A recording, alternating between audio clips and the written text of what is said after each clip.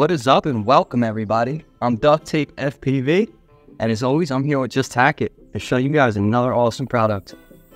So today we have the Speedybee B4 stack. Now when you open the package, this is everything that will be included inside. Alright, let's talk about the features.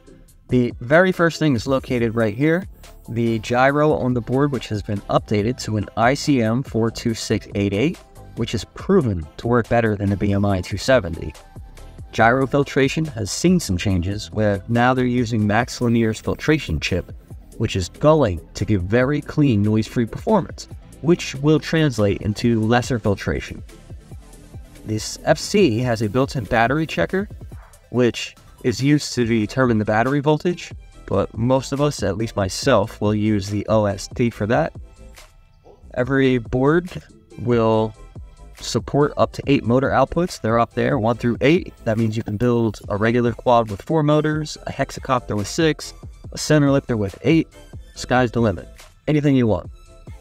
Every corner on this board will have 3 pads. These are the LED pads. This is where you want to connect the lights if you want to add lighting to your board. Another great thing about this board is right here. This is the onboard logging device. It's got an SD card slot, so you are not limited to 16 or 8 megabytes. You can put in a big chip and take some healthy long logs.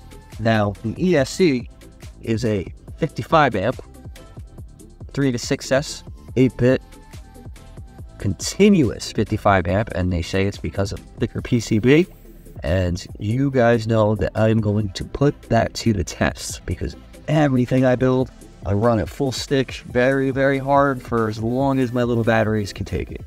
And I am currently throwing together a build with this stack, which is going to be a Gank Mutiny V2. It is together, it is ready to test, and we're going to take it out for a ride.